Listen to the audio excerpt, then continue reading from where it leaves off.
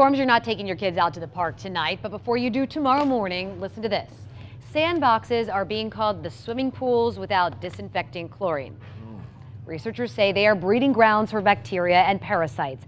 They found a bacteria called C. diff in more than half of the sandboxes they tested. And that's a problem. C. diff can cause diarrhea or something more serious like an inflamed colon.